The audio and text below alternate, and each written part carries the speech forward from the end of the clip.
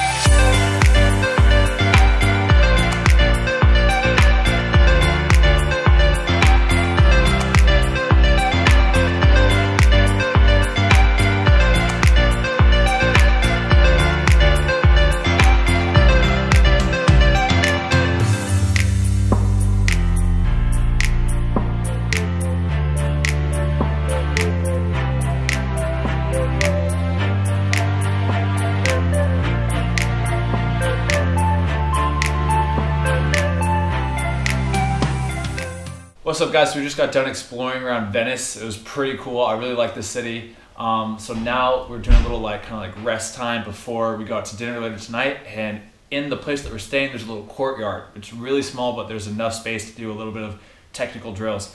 So I'm gonna go out and with my brother and my sister. My sister's gonna film and my brother's gonna just kind of act as like my trainer a little bit.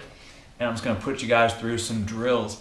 And again, like I always talk about, you don't need a full field, you don't need all the space, you don't need pristine conditions to train. It's all about just getting out there, finding some space and doing it. Like you'll see when we go out to the courtyard, it's tiny, it's super small, but it works, especially when you're traveling or when you just don't have a good field. So I'll see you guys out there. Emily, are you excited to go train?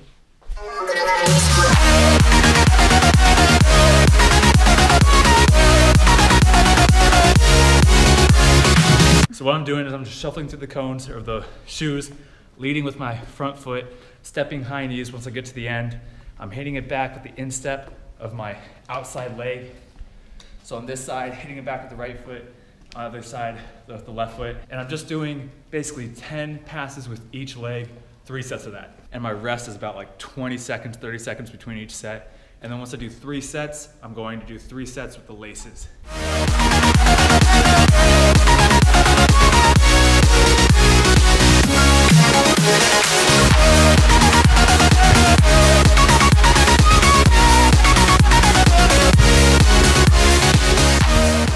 So some keys to focus on when you're doing this is every single time you hit back the ball, it should be right back to your partner in the same spot, right in the center of his chest every single time. If he has to just go over here, jump up, go down and pick it up, that's not good. Every single time you want it right back to his hands so he can just lay it off for you again.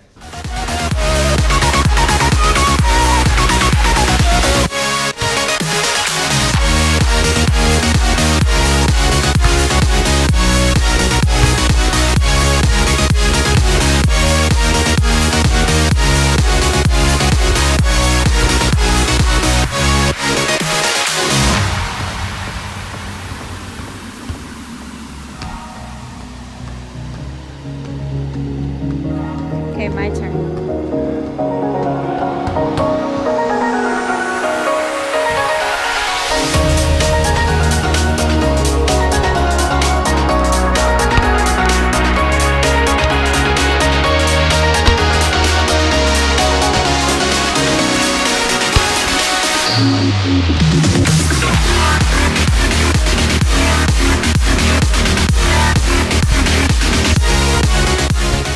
So the next thing what I did is double touch. So you just saw double touch with the inside of the foot, and I basically same thing, shovel through, come out to the edge, tap it up to yourself, and when you tap it up to yourself, don't step back down with that foot, keep it up, a little slight tap, and then hit it right back. I do only 5 on each side for 2 sets.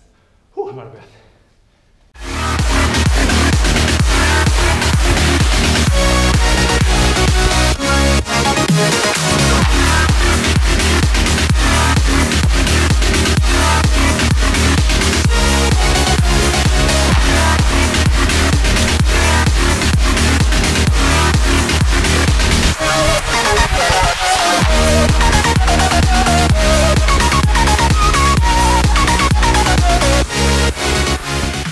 This drill, it's like a passing and quick foot work drill as well. What I'm going to do is I'm going to come forward to the first cone. I'm going to pass, do a one-touch pass. My brother's standing 5 yards on the other side. Play the ball on. I'm going to do a one-touch pass with the outside foot. Come back. I'm going to do quick feet through the cones or the shoes. When I come back out, same thing. The ball's going to come back to me again, and this time outside foot with instep. Go back, and I'm going to do 3 passes on each foot. And that's a set. I'm gonna do 5 sets.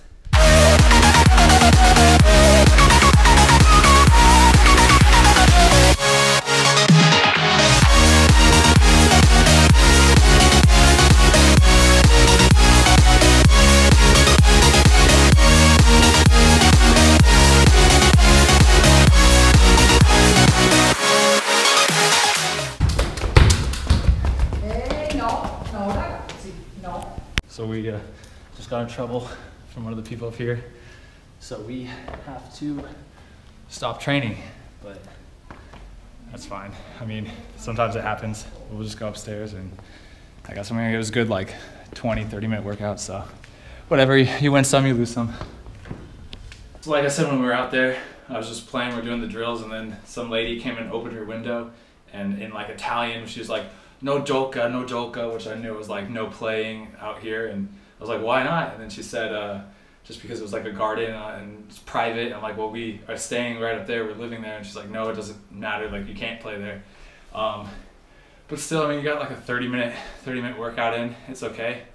But you know, like I said, you win some, you lose some. Sometimes like you're gonna get kicked out. I've been kicked out of tons of fields and parks and places where I think is a good training place, and someone says I can't play there. But I mean, all they can say is that you just need to leave, and it's not that bad. So, but still, that was better than nothing. So I'm happy about that.